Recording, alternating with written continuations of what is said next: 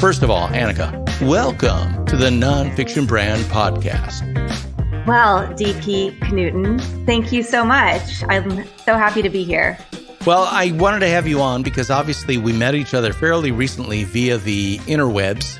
And one of the things that's really cool about those interwebs is that you don't have to meet everybody and like everybody. But when you have a chance meeting with someone that you actually gel with, it's like, where have you been all my life? And the answer is, well, I've been a couple thousand miles away, or 1,000 miles away. But Anika and I met each other, and she invited me to speak to her class at the University of Southern California, which was very cool because a lot of people don't know this, but I was a Trojan working towards an MFA in acting. I didn't get that MFA, but I did get a DNF, a did not finish. However, I'm really happy to be talking to Anika. Anika, first of all, you're a professor, an adjunct professor. Is that the title with the University of Southern California?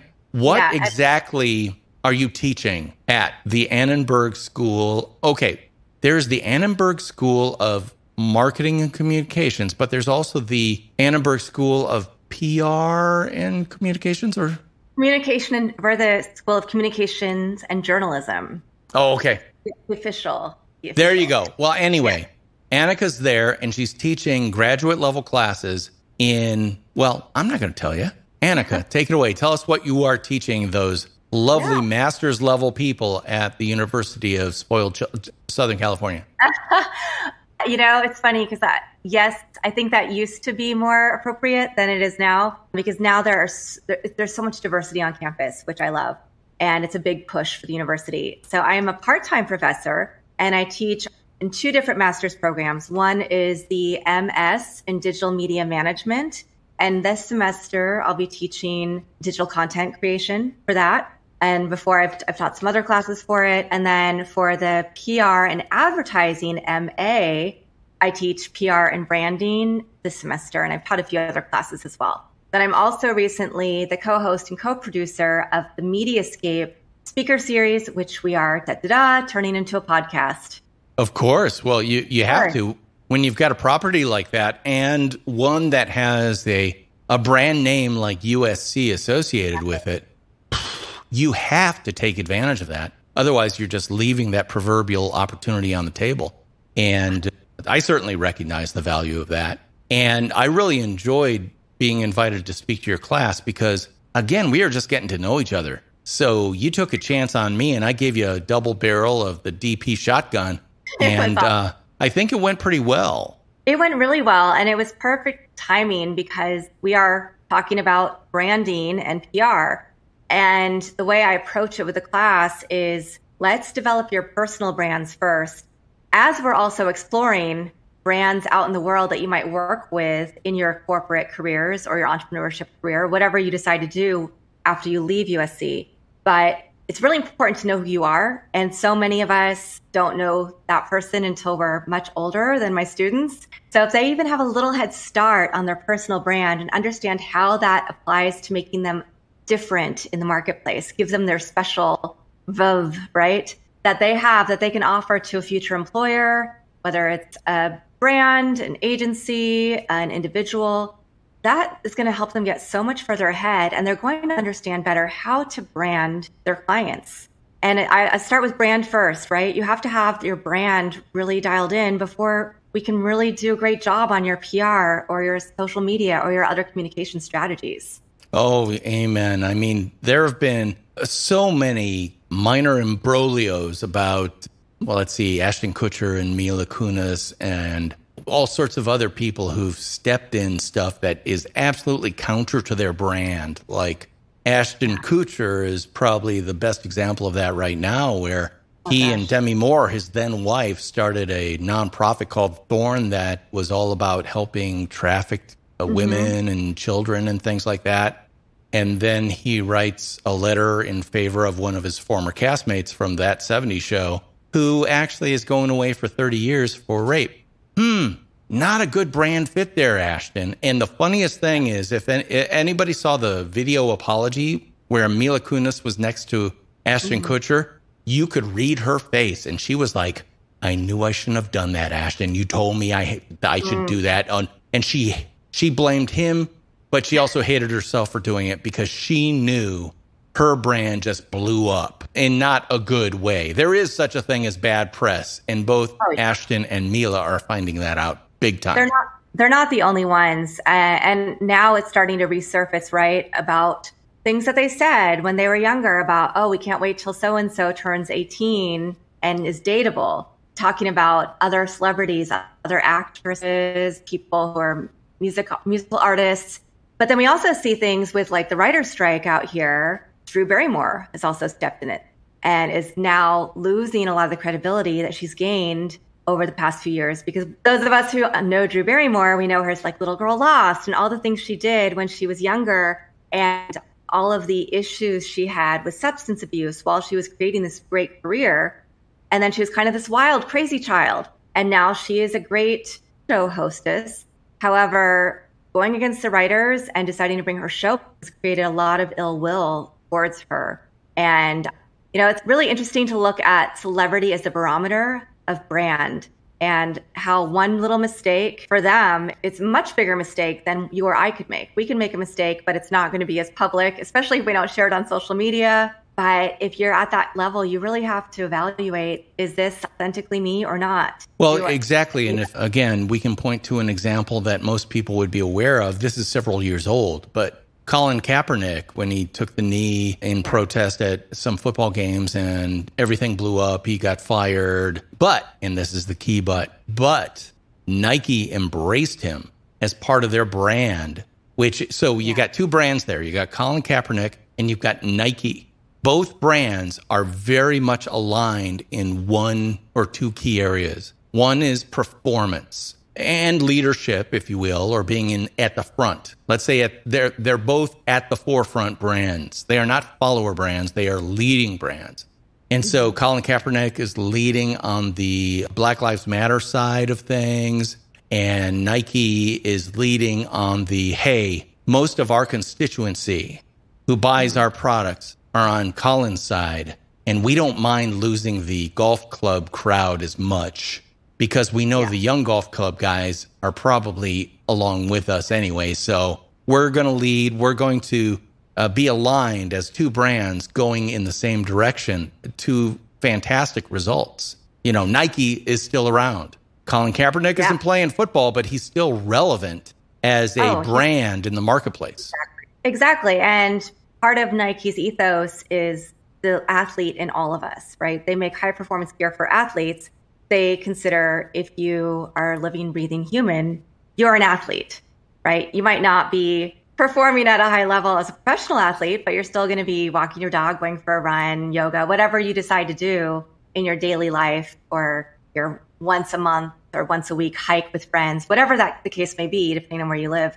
But they understood that for their brand value, they're looking at everybody, not just as a small elite amount of people, and to really look at the values of the people who are, frankly, also going to buy the drops when a new sneaker drops and it's going to cost several $100s. Who is buying that? It's not the elite crowd of golfers or whoever you're thinking of. It's people. Both brands, too, have this streak of rebellion in them because there have been brands that associate with big athletic stars forever.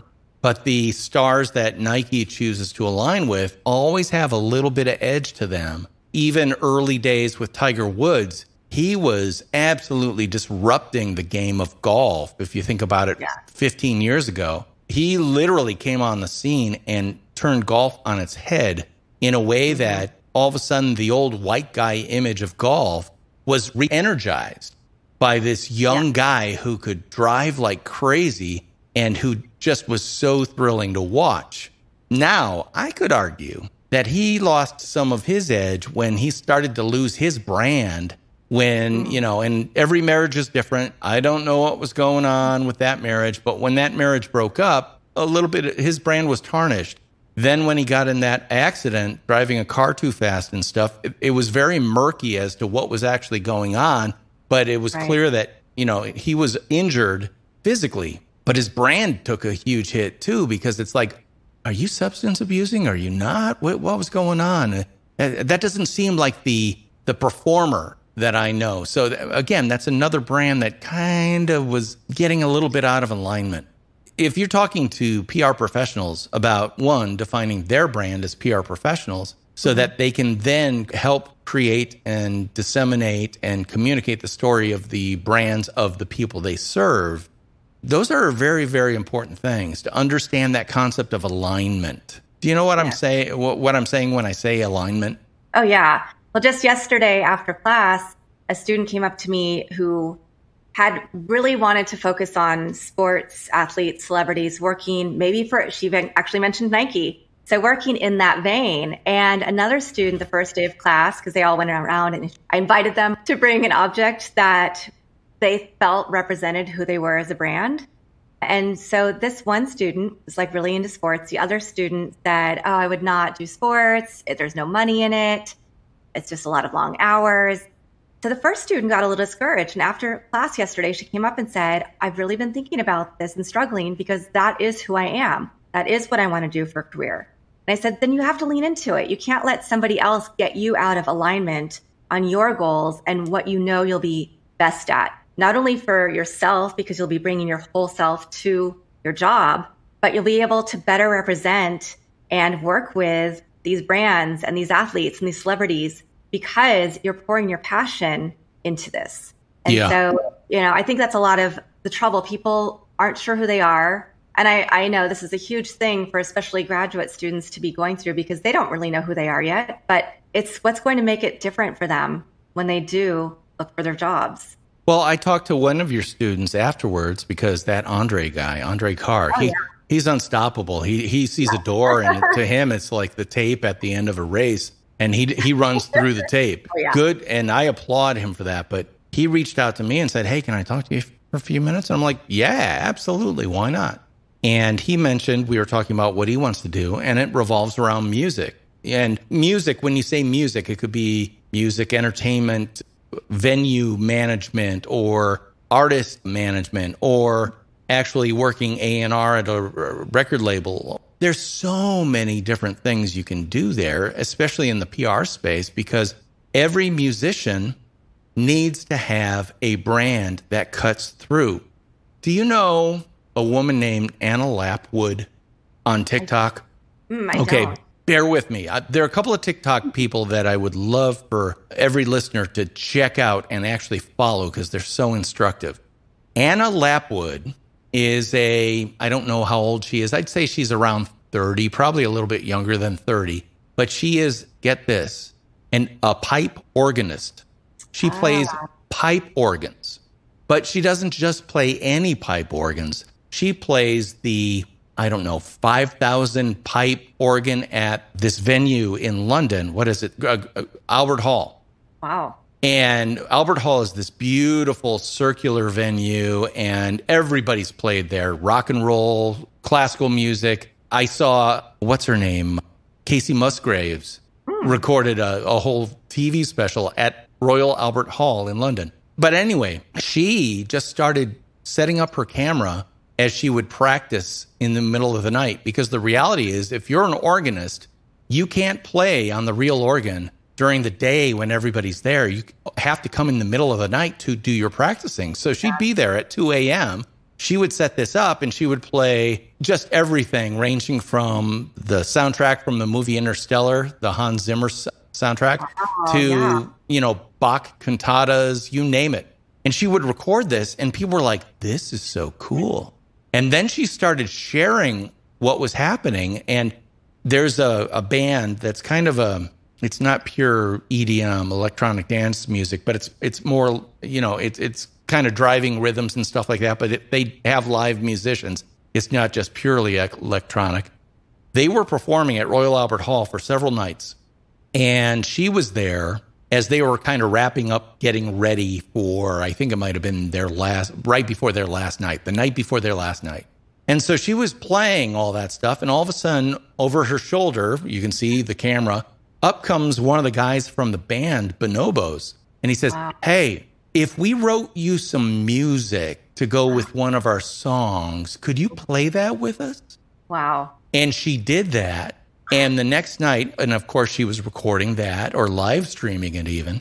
as it happens. And the stuff they wrote for her was using all the big, fat pipes that literally rumble almost subsonically. So the whole building shakes. Oh my gosh. And their finale piece for the final concert she played, the place went nuts. She has parlayed this. And, she's a very pleasant looking person, but she's not model pretty. She's just a regular human being. She plays a pipe organ, for crying out loud. And she was able to parlay these TikToks into 2 albums released by Sony Classical, that record label, because one, she's so flippin' popular on TikTok. And it's amazing. So there's her, Anna Lapwood, but there is someone that, especially in the PR space, I love to follow, Molly McPherson. She is a PR professional for crisis communications, and she serves a whole lot of people. But what she does on TikTok is very fast, live, or briefly recorded reactions to whatever the PR thing of the day is. And anybody interested in PR, you got to follow Molly McPherson, because she's so good at deconstructing what the real problem is. The other thing that I study about her is how she does what she does and how it reflects who she is. That, the big trio for nonfiction branding is who you are, what you do, and how you do it. She is a masterclass. She demonstrates her brand in every single video she does. You may not agree with her 100% of the time, but boy, she's always entertaining. Yeah, she's living into her authenticity. And that's something that because I haven't worked at the big agencies like you have. I've mostly been an independent practitioner, worked in-house, worked with small brands or smaller agencies. And one thing that you have to do when you're starting your own company, you don't always, and you should, but if you don't have the customer personas all dialed in, you quickly learn who you can really serve and who you can't, and how you can live in your authenticity. And when you get out of that, that's when things start going the wrong way, right? I worked for an agency once that I thought was the right fit and got in there, and after 6 months realized that our values didn't match. So I had to course correct, and I just exited. I just quit. Didn't have a backup plan. But I knew what I had to do for myself to feel like I was able to serve the clients that I wanted to serve in a way that was meaningful to them and to me. And so it sounds like she's an amazing example of that, like really, dialing in. She's dialed into who she is. She's going to live in her authenticity. And this is a conversation I've been having a lot with people on the podcast at all levels of success in business, is that pinnacle moment when they really realized who they were and what they wanted to do is when everything changed for them and they found success, whatever metric they're measuring it on. It's not always financial, right? Maybe it's they wanted to travel more, spend more time with their kids, and have enough money to do that and feel like the roof wasn't going to fall in. And I find that for myself too. And I actually just was in a book called Business on Purpose, Volume 2, and it's about women in business who overcame to find our purposes and how we weave that into our businesses. So anytime that you can do that, and mine goes through my whole kind of life story and how I always knew I was going to be in PR and marketing, because I love collaborating and communicating and creating environments where people can be celebratory of whatever it is, right? Whether it's a cause or because they did something great themselves, just let's celebrate each other. And that's our job, is creating those moments of celebration and recognition for our clients. But so if you don't have buy-in to who they are, and your brand and your mission doesn't match with who they are, it's not going to be as successful. Oh, you are so right. I mean, one of the things that I'm inspired by the generations coming up now, millennials and whatever, sub-millennials, whatever we're calling them these days, I'm so inspired by the fact that so many of them will not stay at a job that does not fulfill them.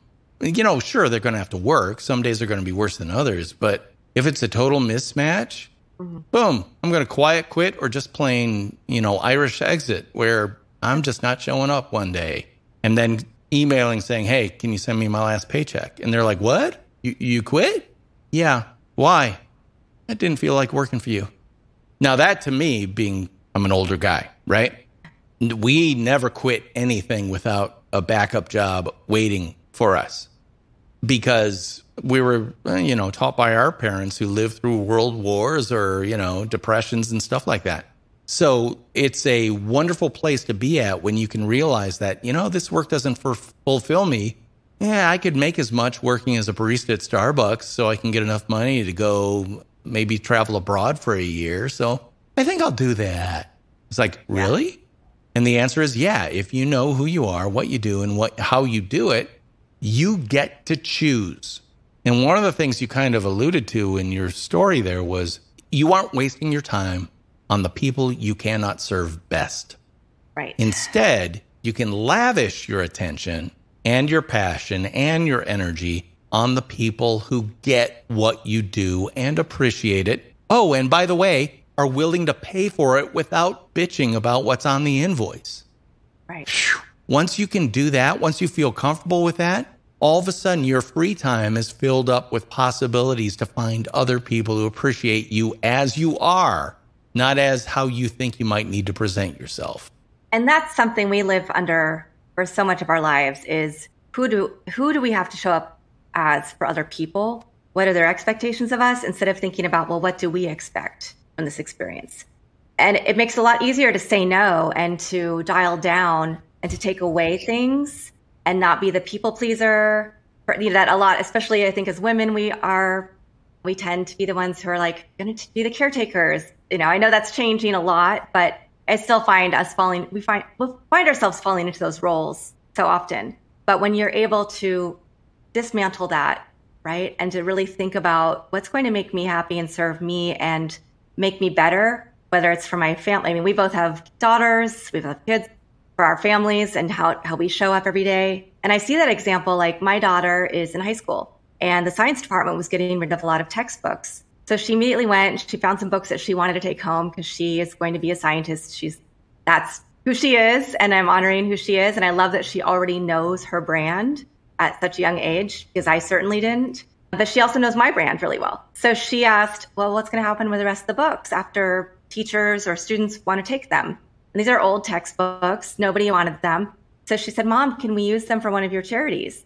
I was like, of course. So I love that she knows herself so well at 15, but she also knows me so well that she knows that I would want to repurpose those books for one of the nonprofits that we're involved in, because those books might not be good for her school, but they'll be great for other students, whether it's in another country or in other parts of the United States that might not have access to those kind of textbooks.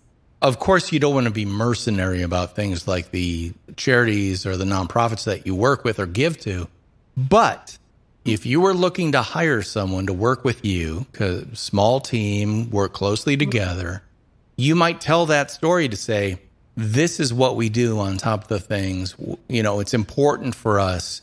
And the thing is, you aren't writing a check to get 50,000 new books for somebody. You're like, no, can we stop by with a car and pick these up and then take them someplace? Yeah. That's showing exactly what you would expect of an employee of your company, because here's the reality. If you have a company with your name on the door, or you're the founder or the CEO of it, the right. DNA of that company is your DNA. Exactly. Until you are no longer with the company. And whoever bought that company and didn't keep you with it, they just bought a shell with no heart. Yeah. Wow, that's fascinating. So what is the number one concern that you find your students are most concerned about when it comes to what you're teaching at USC? I think one of the things that they're most concerned about is a couple of them know what they want to do for work. A couple of them have very strong ideas for companies that they want to start. But most of them need an outside observer. And I think because I work in this area for my day job, right, as well, it makes it a little easier. So I'll be talking to a student and they'll say, well, I don't really know how to distill my values and who I am into a positioning statement. And I'll say, okay, let's talk through this. And they'll start telling me what their values are. They'll tell me like how other people have. We did a lot of the exercises that you mentioned in class, right? Like ask a friend, ask your parent, like ask people around you what they think of you. What are words that come to mind when they think about who you are as a person? And then I'm able to say, okay, here's what it is. Here's who you are. And here's how it plays into what you want to do and what you said were your purpose and vision and mission for your personal brand. And so I think they have a fear of saying who they are, of leaning into that, or they feel like they don't know themselves well enough, when in truth, it's right there. They do know. They just need somebody else to help them, guide them, I guess, to that aha moment where then they can say, okay, yeah, and then they can lean into who they are. And again, it's not easy. It's something that we go back. I know I've always kind of known who I am, but I also have had a lot of times where I felt other, or I felt like, oh, I need to be this kind of person for this role or this job or this thing that I'm doing. And it's taken a long time to get to the point where I'm now saying, no, this is who I am. This is who I can deliver my best work to. So going back to that conversation, if we can get them to do that now, even if we can get younger people to do that now and really figure out the essence of themselves, that's going to create a richer world for all of us, a world where we get to have these authentic experiences where we all want to buy brands, I think, that we can see who they are and what their values are, and we can feel attuned to them. So how lovely would that be if with these younger generations, that's just who they are and how they live every day. Think about what that's going to change, how that's going to change things in 5 years, 10 years, a couple decades from now. Yeah, I agree with you. And I want to talk more about that next week, but we're kind of at the end of this episode of the Nonfiction Brand podcast. And I want to remind people that every edition of this podcast is brought to you by this bad boy, a book called Nonfiction Brand: Discover, Craft, and Communicate the Completely True, Completely You brand you already are, written by a guy named DP Knudten. It's available at Amazon.com. Go check it out. And if you get a copy, let me know what you think. I certainly would like that. I also want people to know where they can learn more or get in touch with you, Anika. Where do you hang out most online in the old internets? On the old interwebs, I have all the socials. Amplify with Anika, Your Brand Amplified. But LinkedIn is probably the best way to get a hold of me. And it's probably where I post the most original content with everything that we do, podcasting, teaching, working at an agency. It's hard to manage to be on all the socials all the time. And then to reach out to me at LinkedIn or fullcapacitymarketing.com, you can learn more about all the different things that we do, and you can hit the contact button to schedule a call. That sounds great. And for listeners on the podcast, you should know that Anika is spelled A-N-I-K-A, and Jackson is spelled exactly the way you'd think it should be. Jackson. And I, of course, am your host, DP Knudten. And she is Anika Jackson. And we'll be back next week with more about nonfiction branding and getting your brand and amplifying it the Anika Jackson way. Talk to you next week. Bye-bye.